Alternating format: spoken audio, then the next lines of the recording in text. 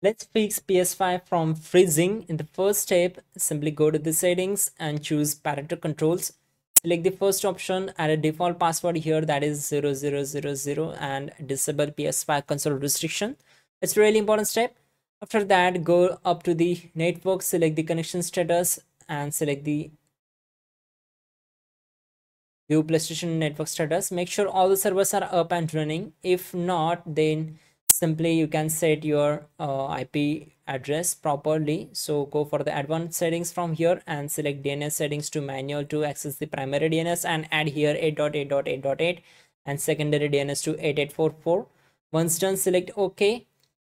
This step is important for the users and accounts, that is the restore licenses. So go for the restore licenses, check all the games and apps from here and select the restore licenses. Complete this process. It will take just 4 to 5 seconds to complete the process. Once done, go down to screen and video, select video output, and from here choose the resolution to automatic.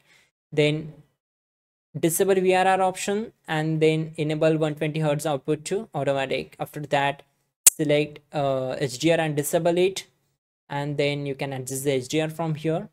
After that, go up to the accessibility and select the display and sound.